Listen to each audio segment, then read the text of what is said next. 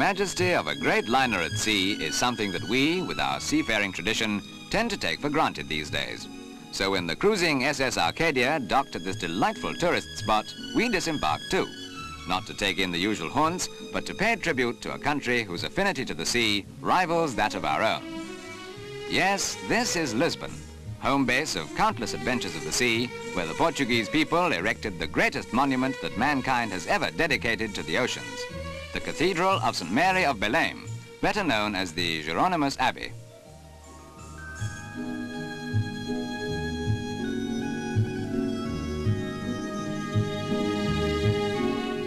To appreciate its tremendous spiritual significance, one need only recall the great seafaring heroes of Portugal.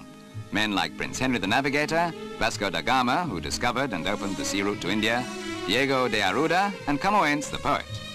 Even originally, this was the site of a hermitage dedicated to homecoming sailors. And then in 1502, Don Manuel I began to transform a hut into a great palace to which Europe's greatest sculptors and artists contributed their individual styles.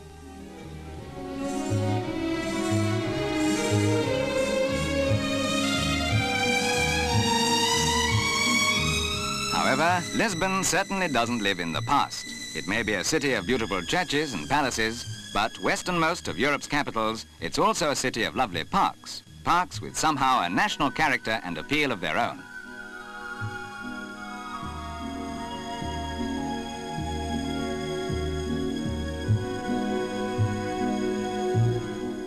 To most of Portugal's coastal towns, the sea means something different. At Lisbon, it's synonymous with the more serious aspects of tradition. At nearby Estoril, it brings life and gaiety to the most cosmopolitan of all her seaside resorts. And at ports like Cascais, it means work. Work in the colorful sardine boats.